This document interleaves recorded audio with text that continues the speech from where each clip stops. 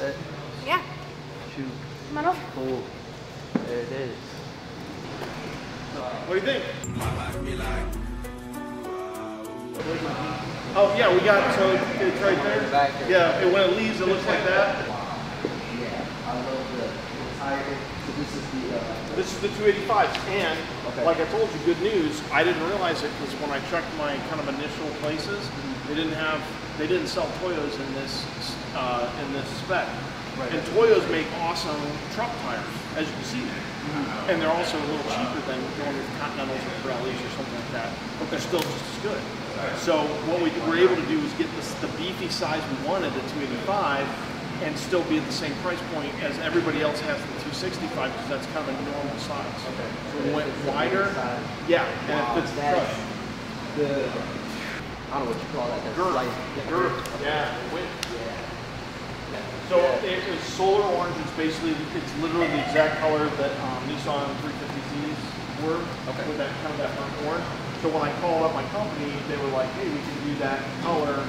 We already have it, like we have them made, like so many different colors. Okay. So I'm like, all right, cool, then just send it out. So I had it saying that, like literally within a week of when we first made the appointment. Got the TPMS sensors in a few days, so you got all those in there. Wow. No coat, no nothing. And then the ceramic coating. Yeah, so the 2-layer coating over all the paint, all the paint was polished. We're right on budget, like with what I quoted, just because it was. You know, you took really good care of it. People don't understand one bad car wash really mess up paint, especially black paint. So when you have done such a good job taking care of it, it still needs a little bit of love, but I mean to get it to this level, but it didn't need to be like fixed. Okay. And that happens a lot. So it's good 2-layer coating now. You got a 5-year warranty on that. You know, so anything we do past this, you're good. We'll just do cleanups once a year. Wheels are coated. Calipers are coated, everything should just walk right on. And tint-wise, the rears are right in between, so they're slightly lighter than the back, but if we went to the next size, it would be darker than the back. And it would look funny. Yeah. So we do that, and then we did the windshield 70%, so it'll be just enough that it'll block some glare. It'll definitely cut down the heat tremendously. It's going to make a big difference in just overall. Yeah, you like it? Yeah, I'm fighting back, just geeking out. I like it. Yeah. Geek out all you want, dude. That's it. Wow. It's just, and I don't know if you got this on film, but you guys got to take a look at this SLS. So this car we just acquired, it's maybe 2,000 miles. I forget what year it was, I think 15. It's a final edition for the SLS. The SLS has the gull-wing doors normally, but this is the convertible, so it has the regular opening doors. But this final edition is all carbon fiber, the whole interior. Get this interior here. This interior is insane. Yeah, you showed us this when it was over there. Tesla was, So all carbon, diamond stitched leather interior. And on this car, we did the same thing as yours. All ceramic coated. Polished the carbon. You can't polish the satin finish. Polished all the carbon. Took the wheels off. Coated the wheels. Coated the calipers. And we did the glass parents. So we actually coated the glass and everything. So it's 100%.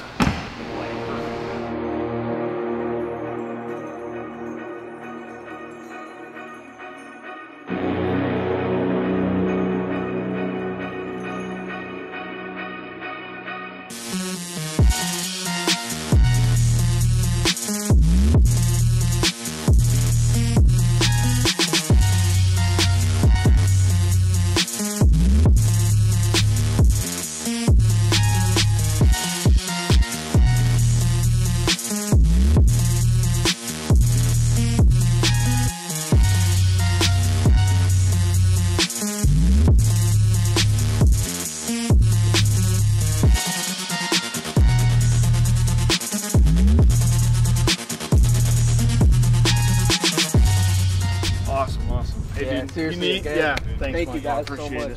You guys like absolutely killed it. This is what we do every day, and you know we don't always take the time to publicize it because we're doing it like 4 or 5 times a week. So you know, making cars look good or putting wheels on. So I love it. I love it when we can show it off to somebody that really appreciates it. And I know you're going. I know you appreciate it now, but even once this thing's in, really like.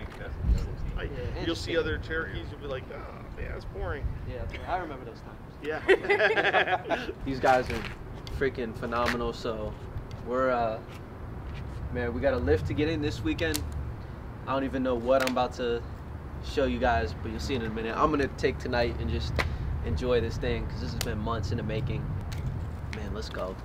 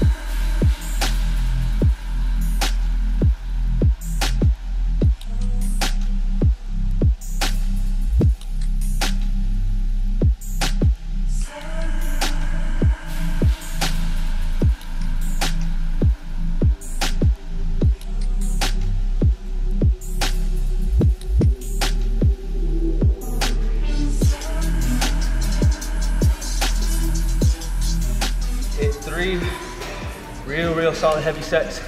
Actually, yeah, no, 3.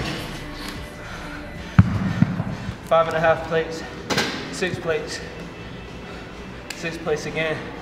And I was feeling good. So that means I got a drop set on the last one. So with 6, 5, you don't necessarily need to go, you know, all the way down to 1 plate where you're just doing silly weight in the sense of I'm just moving a bar. Like, no. Effectively finish off your back. That's it, man. I'm 1 movement in. I could go home, eat a sandwich, and take a nap. You know, I've done 1 exercise. Still got a whole back down and finish, but that's what that's about, man.